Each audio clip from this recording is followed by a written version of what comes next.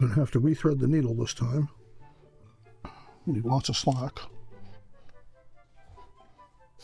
Make sure we go through the pressure foot.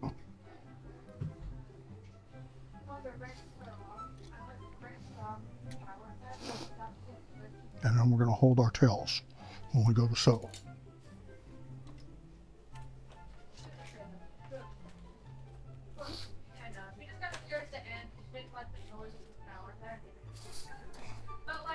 But I had soap in the water that was fast, and I kept letting it rinse off, but it was not getting the soap off. You know what I mean? So I was like, alright, that's water.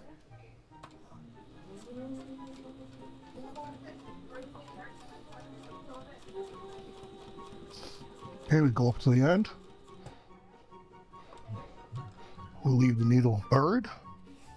Turn the work. Proceed to the next corner.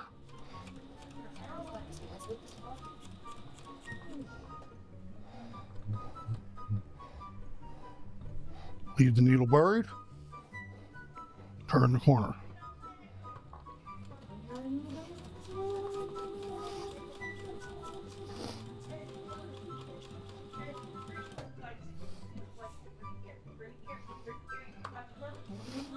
This is a fabricator sewing machine by Sailray. It works very well, although it's a little more expensive than some of the generic clones on the market. I think the after-sale customer service makes it worthwhile. And then reverse tack a few stitches.